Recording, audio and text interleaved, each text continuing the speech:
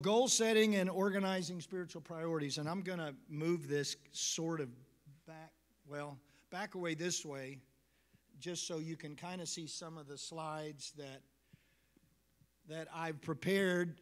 I'm going to be using them, and I'll speak them as well, so if you can't see them, but at least you'll see some of the prompts that I put up here so you can kind of get an idea where we're going. And so hopefully there's a quote that I thought was pretty apropos for, starting a new year. Everybody talks about New Year's resolutions and this is what I'm going to do differently and so on. But in truth, setting goals for your life, regardless of whether it's January 1 or October 2nd or wherever it is really an important part of our walk with God. So this isn't just, setting goals is more for the secular world, but it doesn't work so much for the church. That's really not true. And so Tony Robbins made this statement. He's a motivational guy, a speaker. He said, "How am I going to live today to create the tomorrow I've committed to?" And so in other words, how we live every day speaks to really what we believe we're going to become. So when you think about living for God, if I don't have a plan and I'm not really focused on doing anything, I'm just kind of, riding it out, that really speaks to what I expect to get back in a sense. And so it's important that as we approach 2024, in our own lives and the worship place as a corporate body, that we focus in on, okay, God, this is where I want to go. This is what I want to become. This is what I want you to become in me. And then we proceed very intentionally with our actions because they follow that. So I could show you, there's some slides about, goal setting. Honestly, you can go on all kinds of templates and find that. I'm not going to spend a lot of time with that. I want to spend more time with the spiritual application of this, although I do believe this is part of it. There are some, you can set goals and put Post-it notes on your refrigerator. Here are some really important things that I think work with whatever you do, and that is you set a goal. And you make it an attainable goal. This is what I'm going to do. If it's prayer, Sister Alicio talked about that Sunday. If I'm making a commitment to fast or whatever I'm doing, then I need to make a plan. I need to write it. I need to say, I'm going to do this. Rather than talking yourself out of it because I didn't do it last year. So you make a plan, you set a goal, and then you make a plan. This is how I'm going to accomplish it. You get to work, you do something, and then you stick to it. I'm bad about this when it comes to things like weightlifting. I like to watch all these guys that go around who have, the physique, and that motivates me about 2 days. And then after that, I lose it, But we still should have goals, and it works in terms of living for God, service to God, ministry in the church, whatever it is that I feel that God is opening a door or calling me to do, I want to do that. You reach the goal and then you celebrate. So there are different ways of looking at this. But I want to start out with this. I'm going to ask Brother Jonathan to come, and just going to give you a chance to get up, because honestly, it doesn't do any good to set a goal if we don't do something. For us to be able to be successful, I think, in living for God, we got to do something. At some point, talking is just not good enough. So if you would, Brother Jonathan, I gave him this and asked him just to spread several of these out here. This is a unit or a denomination of U.S. currency. And he's going to spread them out here on the front. And I'm just going to ask everyone to come up and just get one. I know I can trust you. Pastor, I thought no better way to start out than to give away a unit or a denomination. But anyway, I'd like you just to come up here right now. Go ahead and just get one. He's spreading them out here. There should be enough for everybody in here. So just get one. one of these units, just, that's fine. I'm Brother Jim, I'm not watching that closely because I'm going to dive off the platform.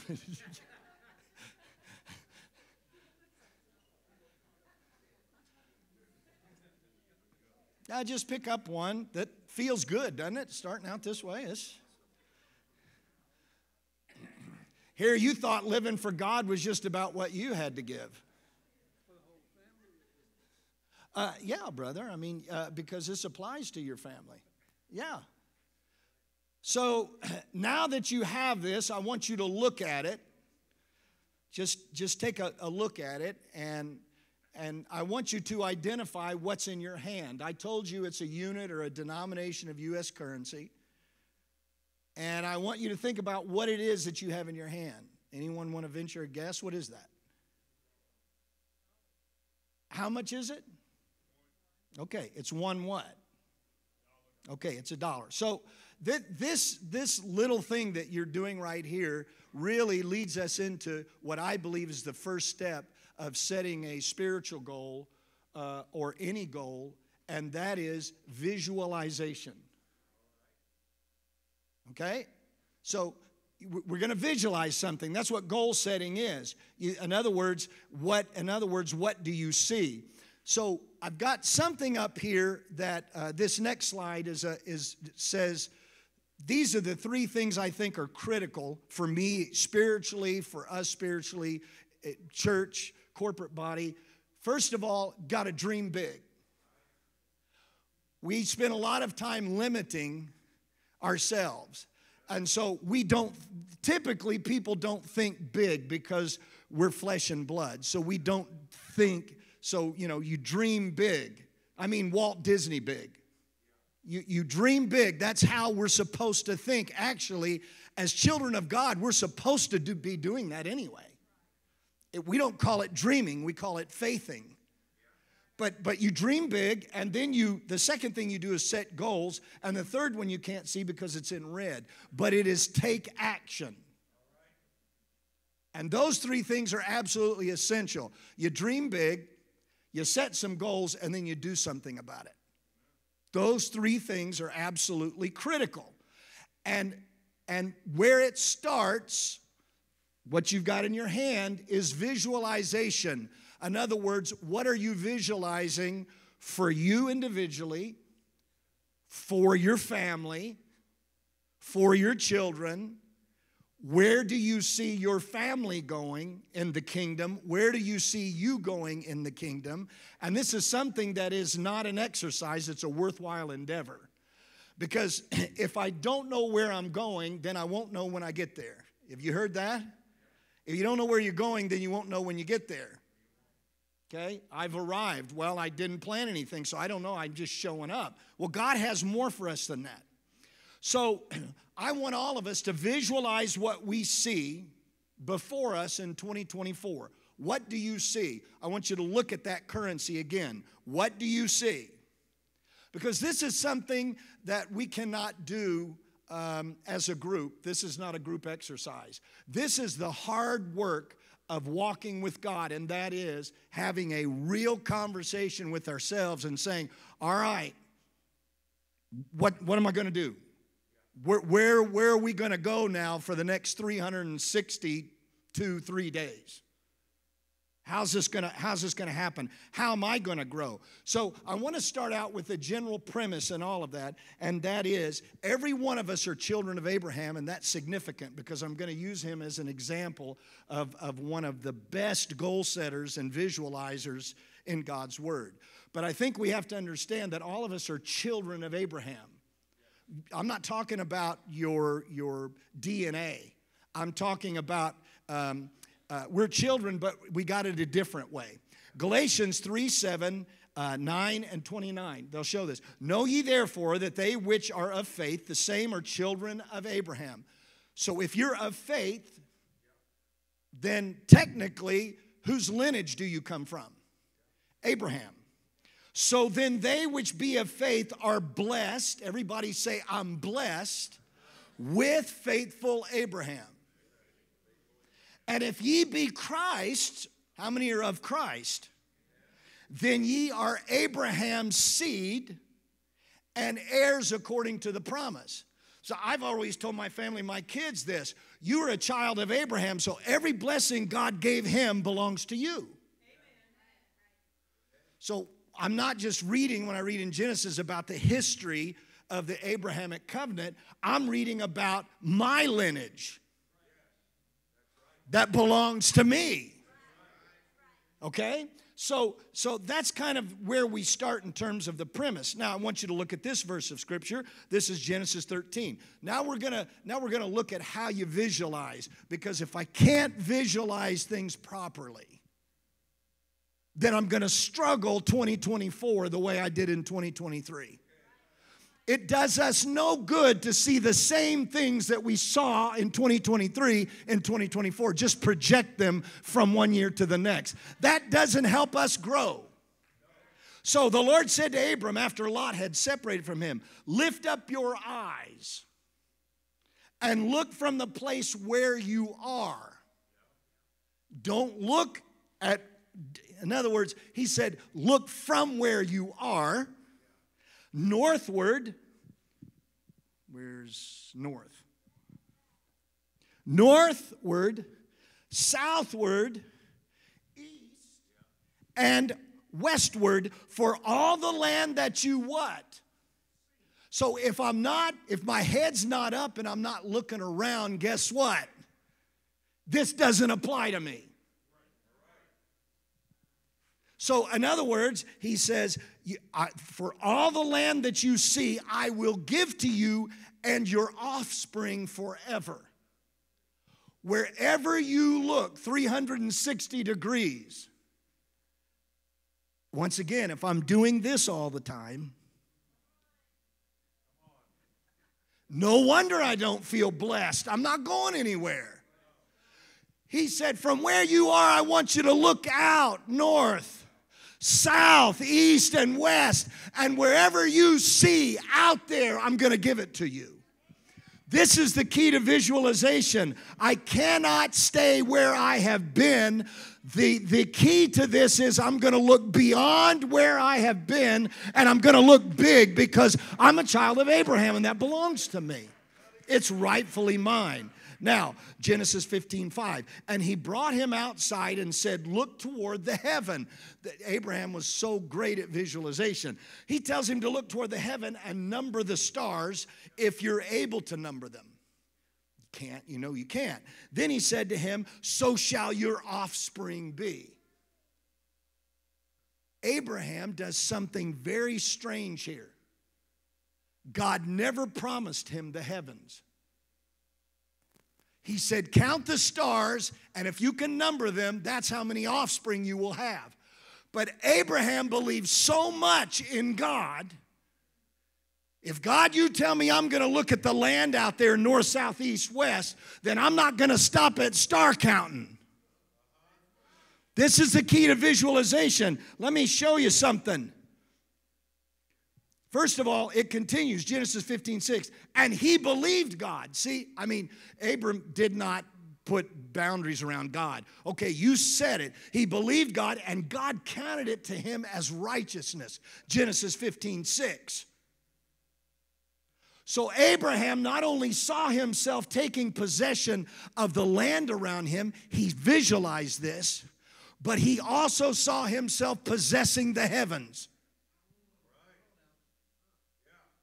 Not just the number of kids, but the God who made the stars and the heavens also owns them. I want some of that too. Hebrews 11:10, for he was looking forward to the city that has foundations, whose designer and builder is God. I want the heavens. God, I want the spiritual. I just don't want a city. I've been going from tent to tent. Yeah, a city would be good, but I want something that God makes. I want something bigger than the tangible. So if we want God to do something incredible, we have to visualize the incredible that comes from an incredible God. We can't visualize the same way we've been doing it. This is thinking outside of ourselves. That's how big God is. See, Abraham was emulating the disposition of God. Romans 4:17, as it is written, I've made you the father of many nations in the presence of the God in whom he believed, who gives life to the dead and calls into existence the things that do not exist. So Abraham was doing what God, that was part of his character, and that is, I'm going to call into existence things that nobody sees, but I do. I visualize it. I see it. So my question to you tonight is, now look at what you had and what you got. What do you see? Not reality. What do you see? Let's just assume for a second that God gave that to you. What do you see? Do we only see the things that our optic nerve tells our brain is there? Or do we, because Abraham is our father, understand that we have an inheritance through him that allows us to visualize things that go way beyond what everybody else sees? So now look at that, and I want you to think about your situation and what the needs are in your household, and I want you to look at that, and I want you to yourself right now call it what that is in your hand.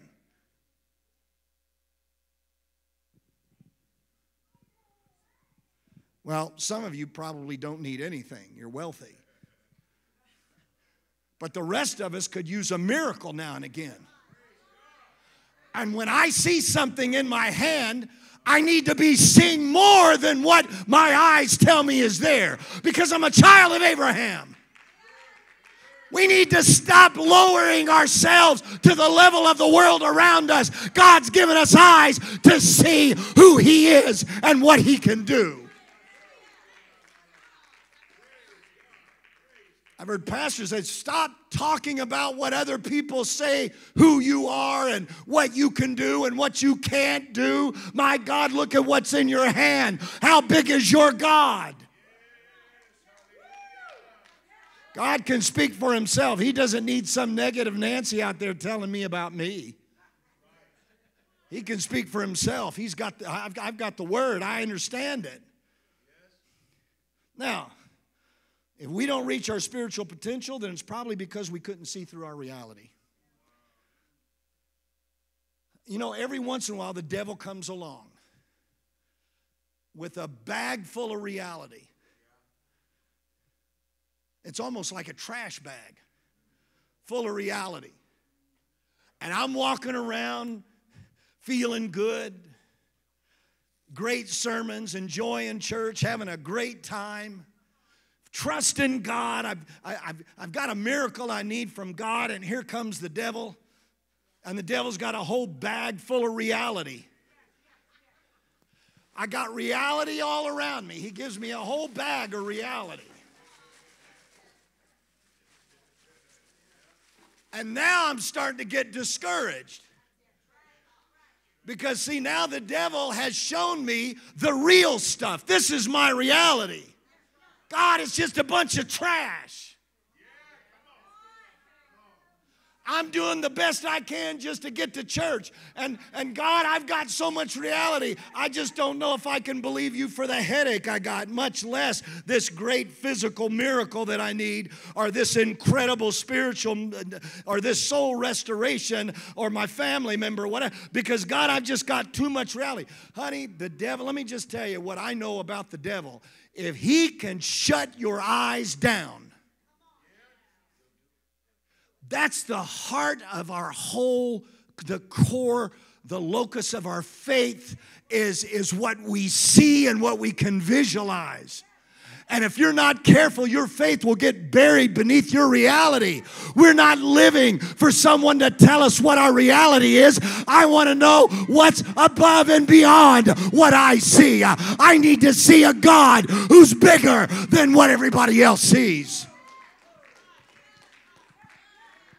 Now, I'm not saying, you say, well, we got these little $1 bills, and I got all kinds of needs and so on. Well, how about this?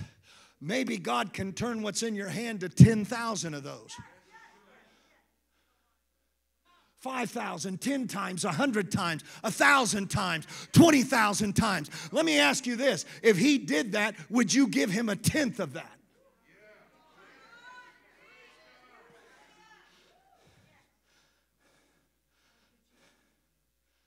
Because I have a feeling God's going to do that. And there are going to be some people that are going to remember this. They're going to be in the right frame of mind, and they're going to come back. They're going to remember that verse of Scripture. It's in Malachi, the 3rd chapter. Bring all the tithes into the storehouses and prove me, and see if I won't open the windows of heaven and pour out a blessing that you cannot contain. And I'll destroy the devourer on your behalf. Now, if there's somebody in here, if you're one of these folks that say, Brother Tackett, if you're saying this, you're saying that if I have a need, and that I'm presenting this before God and say, God, I'm going to believe you right now for a financial miracle. Do you believe it? I wholeheartedly believe it. And let me tell you how it's going to come to pass. First of all, you make the commitment that when that happens, you're going to bring at least a tenth to the house of God and pay your tithe. And if you'll commit to do that right now, I promise you God will do exactly what he said he would do. Give and it shall be given unto you. Pressed down, shaken together, running over. That's the law. That's like gravity to God. You give to me and I'll give back to you. God wants to do that. We got to visualize, though. We got to visualize it. I got to see it. There was no unbelief that made Abraham waver. Romans 4:20, no unbelief made him waver concerning the promise of God, but he grew strong in his visualization, in his faith, as he gave glory to God, fully convinced. Everybody say, I'm convinced. If you believe it, I want you to hold this up and say, I'm convinced. You see, we understand giving with money, but there's a whole lot more to giving than money. I'm going to get into the second part of this in just a second. But there's a whole lot more. But I knew that this would be relatable, because it is to me. He was fully convinced that God was able to do what he had promised. Now let me just tell you this. What kills visualization is self-deprecation. Self-deprecating thoughts and behaviors. And we almost act, when you do this, what this means is, I'm down on myself. And all I can speak is criticism, negativism, and how bad I've got it. What you are saying, in essence, is you are not a child of Abraham. Now, I understand we all go through discouragement and so on. We need to be reinforced, and that's true.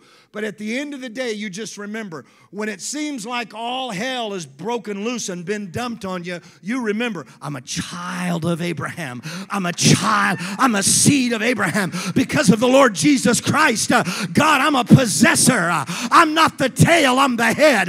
God, you have made me a conqueror. I'm more than one.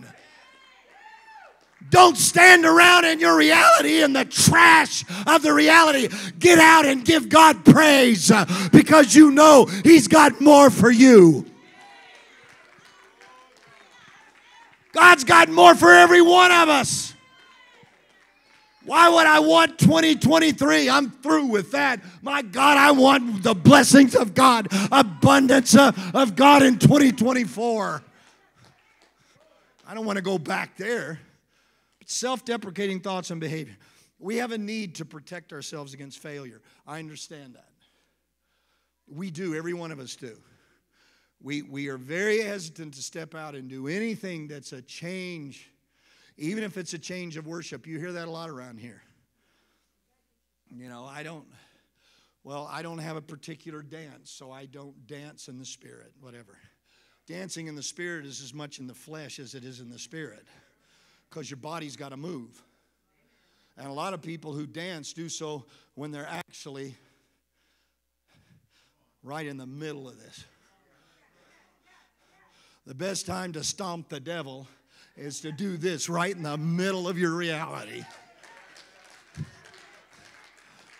I am not going to put up with this anymore. I know who I am. I know who I belong to.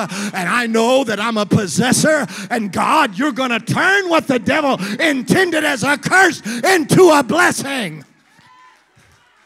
I'm believing for my healing. I'm believing for a miracle. I'm believing God's going to turn it around. I'm believing for my family, for my children. As long as all of that trash controls me emotionally, you'll keep seeing it coming. You know, a lot of people who act like they're just full of the joy of the Lord, and they are, they got probably more of that than you do. They've just chosen to ignore it and to focus on the goodness of God. But we have a need to be protected from failure. But let me tell you something. You got to balance that with having trust in God. So in other words, do you have the dollar or do you have 10? Do you have 100? Do you have 1,000? Do you have 10,000? 100,000? Okay, well now you're going too far. Okay, whatever. Whatever. What do you want God to do for you? Whatever. If you're willing to step out and to go beyond where your mind has been before, the devil digs trenches in our minds, and he would rather us stay in them. Got to get out of the trench and say, you know what? I'm a child of Abraham. All right, the second thing you got to do outside, the second thing, once you've done the visualization, now you've got to walk on what you've seen. Remember, I can't conquer where I haven't been. Let me say it a different way. I can't conquer where I haven't been in prayer, in faith, in worship, in giving, in service, in ministry. Let me say something about around the house of God. Let me tell you something. What we give is not just money. It's of ourselves. Pastor, what can I do? I want to give a little more time for the church this year. I want to do a little bit more service this year. I want to give to God a little bit more. Not just money. But in other words, after I visualize what I know that God has for me, now I've got to be willing to walk. Take action. Remember, you dream big, but you can't stop there. You got to take some action. What's your action going to be? This is what God told Abraham. Genesis 13:17. Arise. Arise. What do you do when you get up? Arise. Get up every morning, every Wednesday, every Sunday. Arise. Now walk. Walk in faith. Walk in worship. Walk in prayer. Walk on this 21-day fast. Walk on a Daniel's fast. God, I don't understand. It's really not, it doesn't seem to be doing any good, but I'm going to do it. You said to walk, and I'm going to walk. Walk on. Walk on. By faith. Walk on. He said, arise, walk the length and the breadth of the land, for I will give it to you. Later on, you know what he tells Joshua? Every place where your foot steps, I'll give it to you. But if I ain't stepping nowhere, I get nowhere. And so 2024, you know what the call is? Don't just see it, but put legs on it. Now, let me go back to the dollar. Here's how this works. Put legs on it. Guess what? This month, give a little bit more in offering. Give a little bit more in tithes. God, I want your blessing. Then he says, then I want your commitment. What are you going to do? God, I need you to turn this one talent into a miracle for me. And you know what the Lord's saying? Give me a little bit more worship. Give me a little bit more praise. Give me a little bit more of yourself. And I'll open the windows of heaven and pour you out a blessing. Don't give like you did in 2023. Make 2024 a stellar year of giving. God, giving of my time, of my finance, of my effort, of my mind, of my passion to you. He says, arise, get up and walk. It says, every place that the sole of your foot will tread. That was Joshua. He said, just as I promised to Moses. Now he takes the promise to Abraham and he tells the successive generations. He says, this is what that means. Get up. During song service, worship, get up. Do something you hadn't done before. Get out in the aisle. Well, I'm not an aisle runner. Don't run them then. Stand up and stand in them. Just stand there. Just move around a little bit. Thank you, Jesus. Whatever it is, I've purposed in my heart, God, I need a miracle, but I'm going to give you more of me. And when I do that, you said, give, and it shall be given unto you. I'm going to press it down. I'm going to give you more than you can hold. How many could stand a blessing like that from God to where you actually can't take it anymore? I can't take anymore. God, I can't. Have you ever said that in prayer? God, I can't take. Yeah, I have. The trials and the test. Wouldn't it be nice to say that in terms of the blessings? God, please spare me no more. I can't take it. I can't. No more. God, no more revival. I'm worn out. No more souls being filled with the Holy Ghost. We're just at capacity. We can't handle it. God, no more. Hey, can you get to that point? He said, I will bring you there. What do you see? I just want to say something about talk and negativism. You know, it really doesn't help. The devil gets too much of our reality. Sometimes we talk too much of that stuff. This is just me. If this applies to you, if it doesn't, fine. You're probably perpetually positive. God bless you for that. But the truth is, we need to stop ourselves from speaking into existence things that should not be coming to fruition. I don't know. I just don't think. Stop. God, don't speak it into existence. I just don't know if. Don't even say it. Stop right there. We will only possess where we've been willing to walk. If we stay in the familiar, that's all we'll get.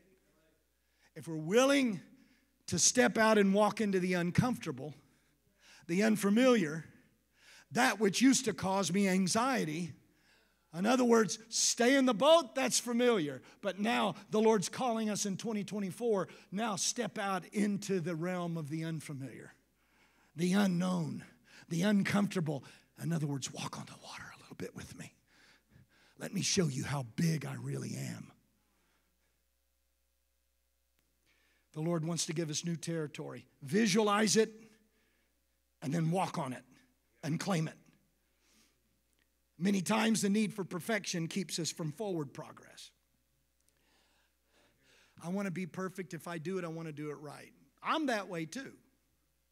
But the truth of the matter is that belies the Holy Ghost ability to grow us. That really cancels out growing grace and in the knowledge of God because I'm not perfect. Well, then that means the Holy Ghost can't grow you. I mean, better to be good and fail than perfect and never do anything. And no one ever know it. I'm waiting to be perfect. My God, look at how many people could have been blessed with just a good word or a good testimony. Or some good worship. I'm just doing okay, but I'm still reading the word. Okay's good then. Do something. God, I spoke something into existence and it still hadn't happened. I feel like a fool. Good, you did something. There's nothing that you speak into existence that God won't honor. If it's according to His promise and His word, we don't speak it enough because of fear of failure. Maybe that doesn't apply to you, it does to me. Theodore Roosevelt said, far better is it to dare mighty things, to win glorious triumphs, even though checkered by failure, than to rank with those poor spirits who neither enjoy nor suffer much, because they live in a gray twilight that knows not victory nor defeat. I didn't venture anything. I just stayed here in my little reality. God wanted to show himself strong. But I couldn't get out of my own self. Either because of fear, unbelief.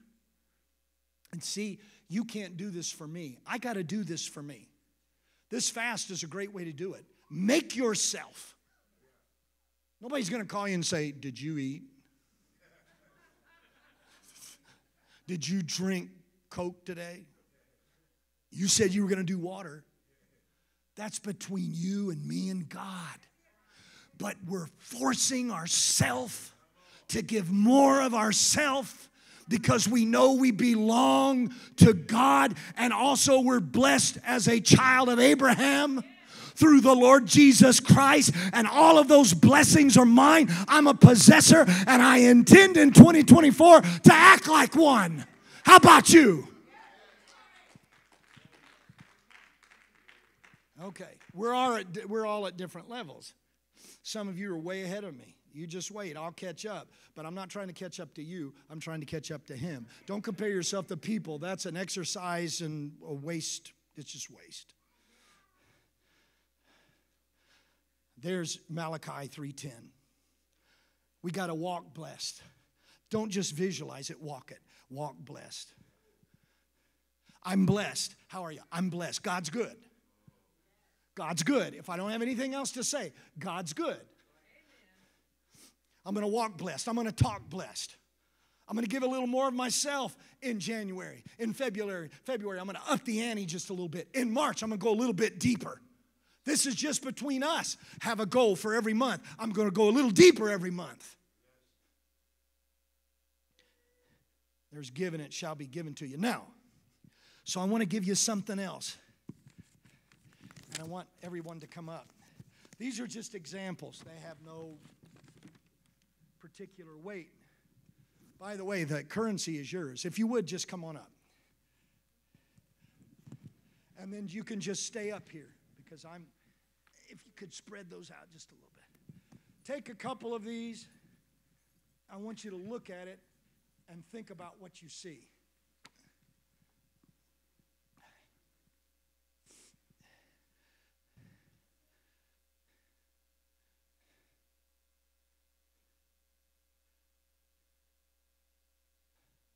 You can, however you want to do your, this is just to make a point, make another point. What am I going to do? In 2024, I'm going to visualize what God has for me, and then I'm going to put legs on it. I'm going to walk on it. Look at this and tell me what you see. Just think about it. What do you see? I want you to read it and then think about what you see. And I want to tell you what I see.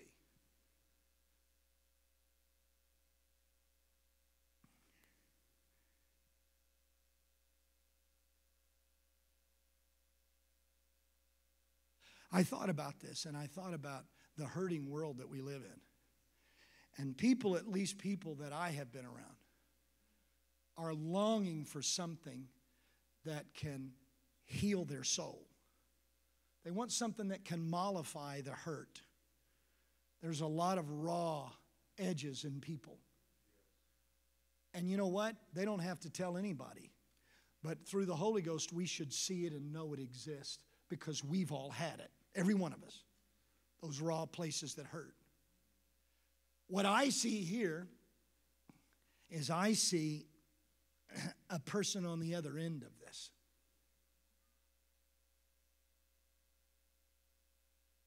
Who I don't maybe have a great connection with or even know. But an opportunity for me to say, you know what? I just wanted to remind you that God loves you.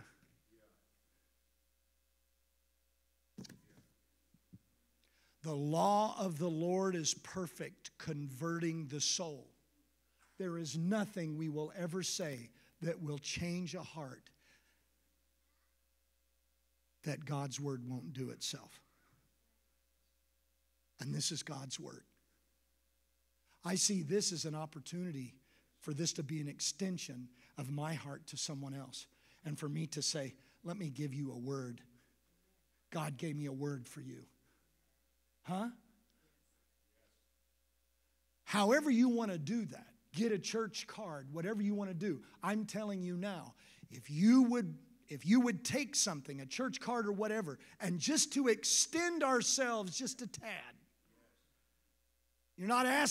God's not asking us to be an orator, but could you give something to somebody? Here, God loves you. Well, why are you giving it to me? I don't know. I use it myself. I carry it around with me. I thought you might like it. Right? So right now, in terms of what God wants to do for us individually, not just in our own household, the money was an example, but God wants us to visualize what's going to happen in this church in 2024 as it relates to us and through us. The question tonight is, what can we visualize individually? In terms of your own health and well-being, and in terms of those who are around you, what does God want to do? If you would just take a moment and let's pray and let's ask God to open our eyes to things that we have not seen and show us what He wants to do for us individually. Because I'm telling you, folks, the sky's the limit what God wants to do with you and through us. But we've got to get out of where we've been, and we've got to get out of the reality. Would you just raise your voice right now and just talk to the Lord just a moment? God, I'm going to dedicate my finance to you, my time to you in 2024. I see, God, things that are greater and more wonderful than I could ever imagine. And because I'm a child of Abraham, God, I know those things belong to me. I'm a possessor of those. God, open my eyes so I can see how marvelous what things you have for me, for my family, for my children.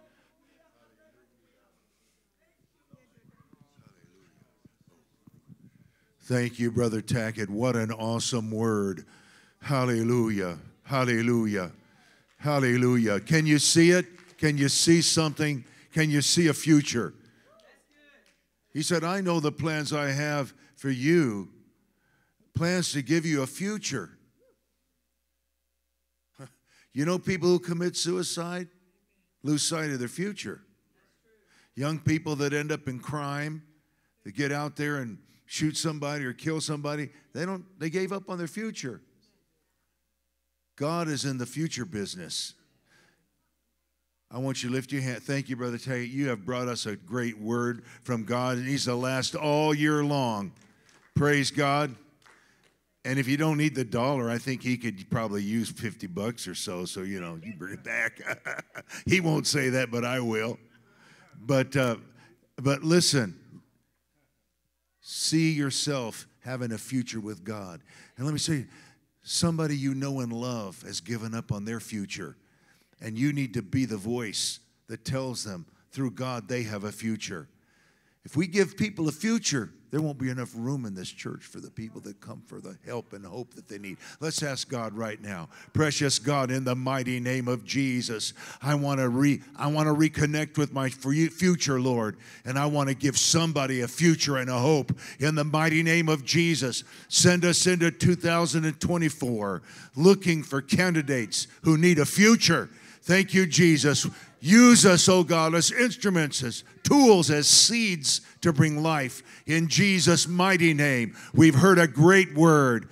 Let that word get buried in our hearts and let it grow into fruition and great fruit in this coming year in Jesus' name. God bless you. God bless you. Pray. Give the Lord a hand clap of praise and